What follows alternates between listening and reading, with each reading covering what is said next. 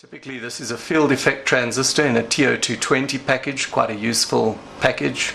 We can attach a heat sink to this to draw away some of the heat from the device when it's conducting 10 amps or thereabouts. Can put quite a lot of heat through this device. Here I've drawn out the circuit diagram.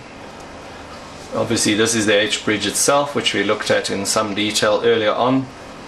This is your positive rail or your motor power supply. Doesn't necessarily get connected to the Lego NXT brick. In fact, it should preferably be kept isolated.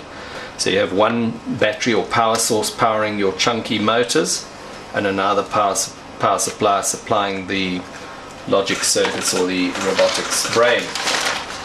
That way you won't have to worry about transients destroying your electronics. Incidentally, you've got to build these circuits and try out all these things at your own risk. We're not going to replace your equipment if you get your connections wrong or if there's a fault in our circuit diagrams, although I'm sure you can see from the thoroughness with which we're doing all of this that what we're doing is pretty good. Okay. If we look at our devices, we've got Q1 over here, and we've got Q2 over there, we've got Q3 over here,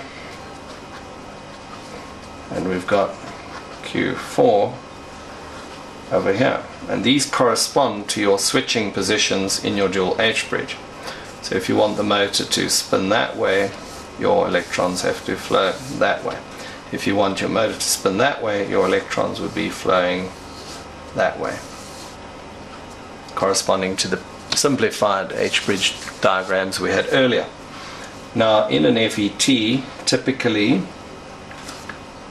similar to a transistor but not entirely the same, you have a gate and a source and a drain. The drain typically drains to the motor. Notice that your gates correspond to the positions of our matrix of diodes or our optocouplers. So effectively these big red dots correspond to our switching system, which is that matrix of optocouplers that we initially tested out, putting LEDs in those positions. And remember